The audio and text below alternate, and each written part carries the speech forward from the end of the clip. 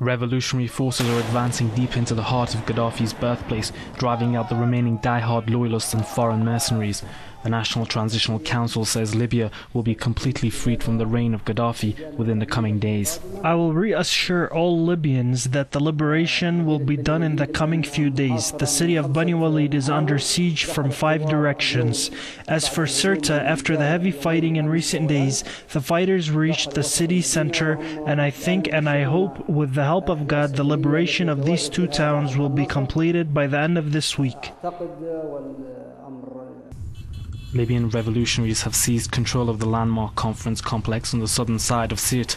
The fortress-like complex has been a major objective of the NTC forces. Gaddafi used to host African leaders in that complex. In their advance, the revolutionary fighters also managed to bring under control the city's main hospital.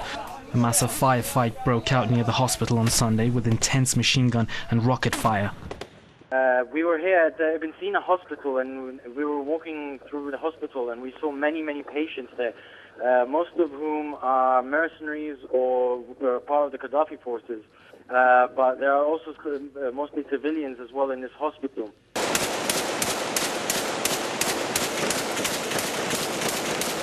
These fighters were in celebratory mood after they took control of Sirte University and its new campus. They say Gaddafi snipers were using the campus buildings to target the fighters. But despite the celebrations, the Battle of Sirte has come to at heavy cost. Medics say at least 23 fighters have been killed and almost 330 wounded since Friday. Thousands of civilians have also been trapped in the city without access to basic necessities. Meanwhile, the revolutionary fighters say they have taken control of the airport in the deserted town of Bani Walid.